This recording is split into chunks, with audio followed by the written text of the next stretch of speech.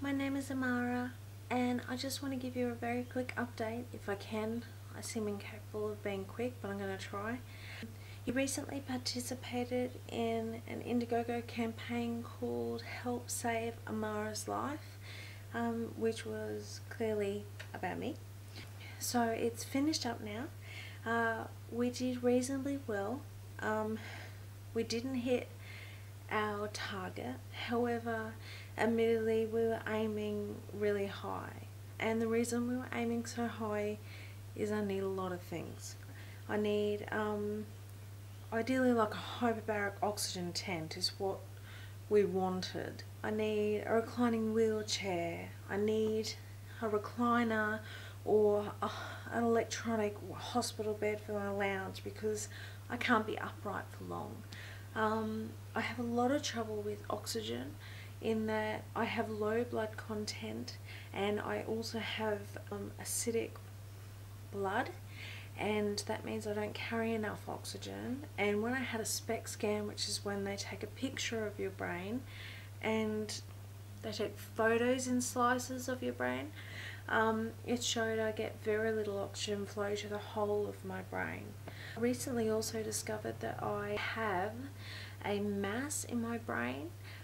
It travels from my right temporal lobe into the right side of my frontal lobe.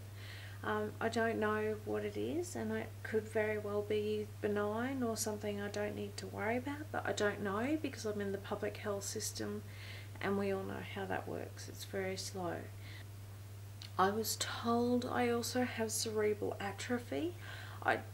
I don't have a doctor, a Lyme doctor or an infectious disease specialist, or not that they believe in Lyme disease anyway, so that would be a rather pointless exercise. But I don't have any specialists or any doctors treating me. I have a GP.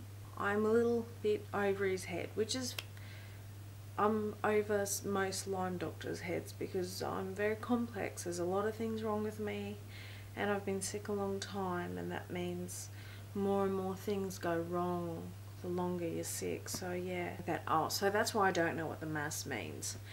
It could be that it's just bone or scar tissue. I just don't know. Now also, all the arterial veins around my heart, they're all blocked. None of the veins that are big enough that reach my heart can carry a peripherally inserted central catheter because they're blocked.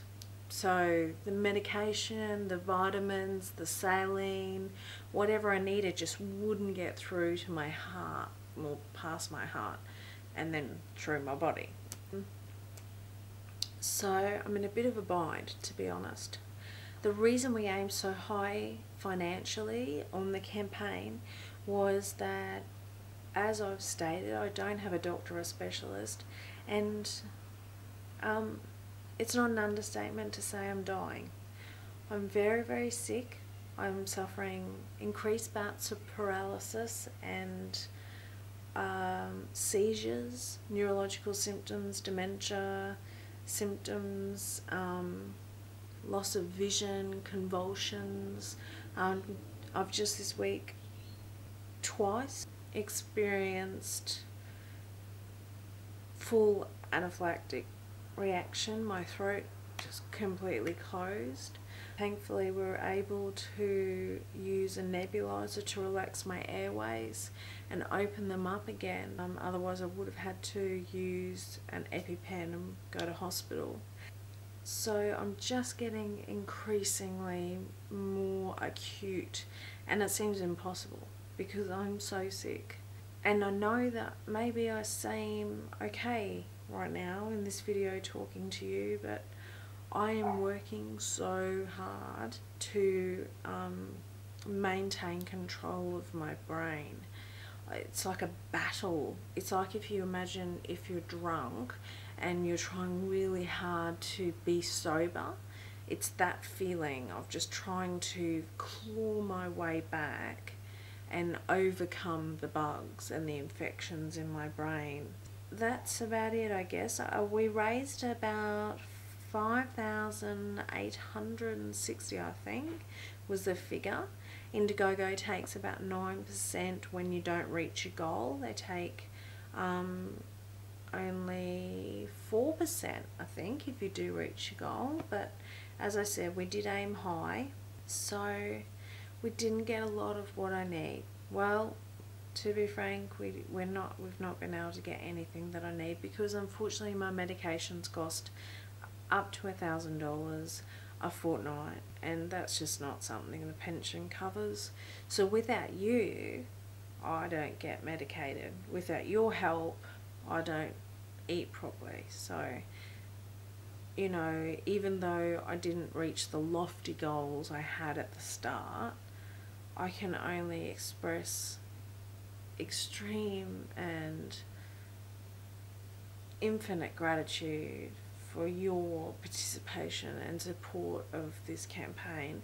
And even if you, whether you gave a lot or you only gave a little, whatever you gave, and even if you couldn't give, and instead what you did is you shared the campaign and you liked the posts, all of that means a lot. So, thank you. I'm gonna go because otherwise I can't show you. If you want to continue to follow me and support me, go to the Amara Campbell Foundation page on Facebook. We've also got an advocacy page which is more about showing you the realities of my existence, and that's called A for Amara, AID numeral 4 Amara, AMARA, and a YouTube channel in that same name that shows all the videos of my reality. So yeah, just keep in touch and please keep following us, and just never underestimate what a kind word and a kind gesture or a thoughtful post or a like or any of those things, what they can do for someone who's having a really bad day. Okay, so thanks again, big love, so much gratitude, and I'll see you later, I guess. Okay, bye.